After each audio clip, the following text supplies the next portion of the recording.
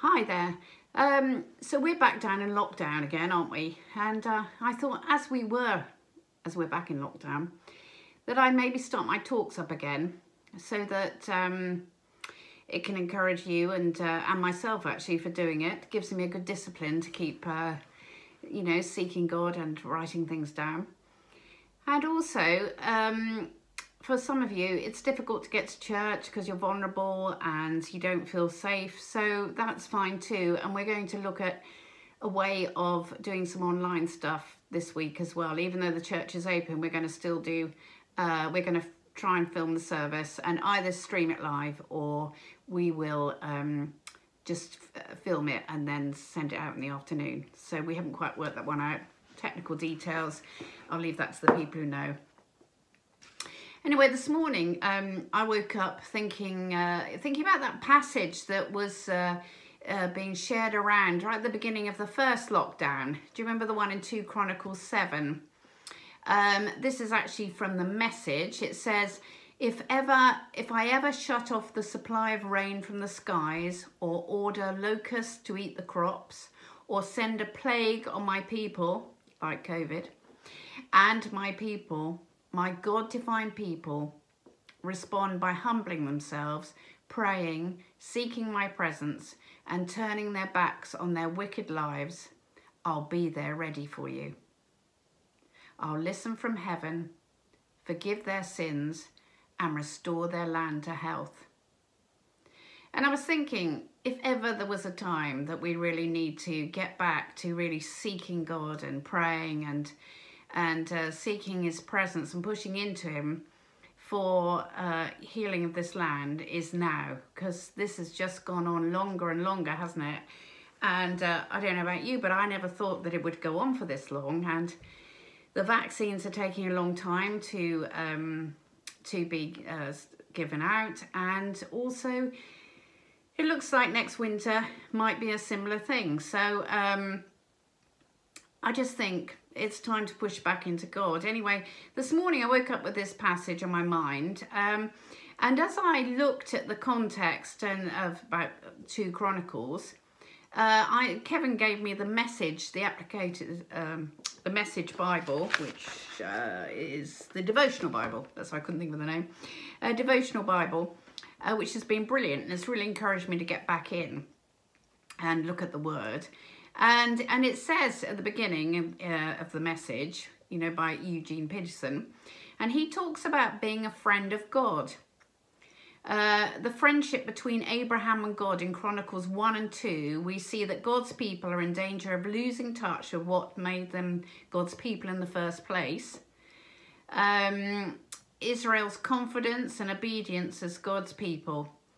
And I'm just wondering, is that happening now? Is that perhaps where we are? Well, many of us I know are feeling afraid and anxious about COVID and the thought that we might catch it and become so ill that we have to go to hospital. And I think that now is the time to really just press again into God.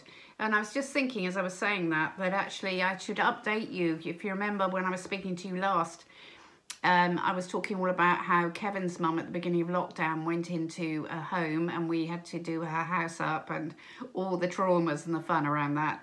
Well, sadly, on the 21st of December, she died because she contacted COVID in her home. They'd managed to keep it away for so long, and then one of the carers, I think, or one of the people that came in brought it in, and she went to hospital and didn't respond to any antibiotics and had pneumonia. So that was a bit of a sad end to an awful year, really. But anyway, Eugene Peterson says we shouldn't be afraid of God because he wants to be our friend. And that's why he sent Jesus, so that we could know him as person. And he goes on to say, but God being a friend isn't always cozy and easy. Sometimes in friendship, it can be annoying and you can have fallouts. And after over stupid misunderstandings quite often, most often the silliest things. And not realising that God always wants the best for us, But in order for that to happen, we might need to go through difficult times in order to learn more about ourselves. And that's why it takes us through difficult times. In Proverbs 27:17, it says, you use steel to sharpen steel, and one friend sharpens another. So a friend who is honest and true will tell you how it really is and not hold back. And sometimes you won't want to hear these things, but actually, thank goodness you do have friends like that. I know that I have friends like that, and I so appreciate it. You know, I could ring them up and say, oh, just had such a bad week and blah, blah, blah. And they'll kind of get it back into perspective and say, you know, well, maybe if you thought of it like this, and what about this, and maybe you should do this, and you come away and you think, yeah, okay, I got the message there. And I'm glad I've got friends like that, really. I'd rather people were honest than just said things to keep me happy, because that doesn't grow us, does it, as people? Eugene Peterson goes on to say, a friend, if they are deeply serious about you, will do things that feel painful, but painful the way a surgeon's scalpel is painful when he does surgery. In Proverbs 27:6, it says, the wounds from a lover are worth it. Kisses from an enemy do you in. So the pain has a purpose, not to hurt, but to heal. Not to detract from, but to make us whole. So this second lockdown seems harder than ever. Yeah, I mean, I've really struggled to see where God is in all of it. And some days I've tried to distract myself as well. I've, unfortunately, really, because this is a distraction, we had a new TV at the beginning of December, which was fantastic for Kevin because it made him sit down when he was going through that healing time for his operation. But actually, it's such a distraction, because I could waste a whole evening watching TV when I could be just spending time doing something more constructive or spending time with God. But also I find that sometimes when I think, right, I'm going to have a morning with God, I find myself getting really busy with cleaning, and suddenly I have to clean this place, or, you know, just a room or something, because it suddenly becomes so desperate, and I end up getting distracted. Or otherwise I'll look at projects that maybe I could do to make myself less bored and keep me occupied at all times. All of which are great for distraction, but actually not really spending time with God. And for me, it just sends me down a bit of a spiral, and I become quite despairing, and I lose God completely, and he goes into the background, and then I find it difficult to get back to him. And I think the other thing about this lockdown is that it hasn't helped, because we've been in tier 4 most of December. And so it feels like we've been in lockdown for a month already, and now we've got another 2 months. So tough times. I found that I've been grumpy with God. I've been impatient with him. I've asked him, why haven't you healed our land yet? Why haven't you made it easier, Lord? And all those things that, you know, that we probably would say to a friend, actually. So anyway, the thing is, the word friend has an ordinary sound, doesn't it? Friend. It's an everyday thing, friendship. And God wants to be our friend. So for Abraham and God in Chronicles, he had that relationship with God. And he found in every day practical ways to show appreciation and loyalty to God. And he made a point of finding God every day. I wonder, do we make a point of finding God every day as we should? Or as we would with a friend maybe? I'm not sure I do every day. And sometimes I have days where I think, well, yeah, you know, and I maybe tick a box and have a Bible study in the morning, but does it really mean that I'm spending time with God? Or am I just ticking that box? So Abraham's relationship with God wasn't a dream or an aspiration. It was a true friendship. Friendship is built on meeting regularly, finding out more about that person, checking in on them, sharing our deepest needs, our regrets, when we're fed up, as I was saying earlier. And friendships grow when we share deeply, don't they? When we talk about our disappointments and our regrets, our hopes and our dreams. When we're real. These are the things that make us who we are. And we want people to, if we want to grow in a relationship, we need to share all the things that are deep in our heart. And friendship is about remembering each other along the road of every day.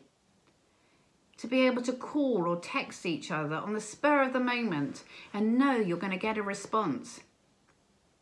And in friendship, we remember special days too, don't we? Opportunities to express gratitude, joy, love, and respect. And friendship's about being in touch regularly. Abraham was in touch with God. He accepted God's concern for him, and in return, he made God the centre of his life. He prayed, he believed, he journeyed with God, and he was obedient. Abraham wasn't perfect and got it wrong lots of times, as we will. But each time, God picked him up, dusted him off, and kept him company on the road ahead. Because that's what friends do. Let me just read you, I'm just going to read John 15, 11 to 15 and see what Jesus says about friendship. I've told you these things for a purpose, that my joy might be your joy, and your joy wholly mature. This is my command, love one another the way I loved you. This is the best way to love. Put your life on the line for your friends. You are my friends, and when you do the things I command you, I'm no longer calling you servants, because servants don't understand what their master is thinking and planning. No, I've named you friends because I've let you in on everything I've heard from the Father. And that is true friendship. Let me just say a prayer for us today. Dear God, thank you that you're a friend. Not only of patriarchs, but also of prostitutes. Not only of saints, but also of sinners. Not only of teachers of law, but also of tax collectors. Thank you that you're a friend of mine as well. Thank you that whenever I stumble, you're there to steady me. Whenever I fall, you're there to pick me up. Whenever I lose the way, you're there to guide me. Thank you for travelling with me on the road of faith, whether a Jericho road, a Damascus road, or an Emmaus road. Grant me travelling mercies for the stretch of the road before me today, and monuments here and there to mark key moments in our friendship. Amen. Have a great week, guys, and see some of you on Sunday, and I'm going to be back next week. Bye.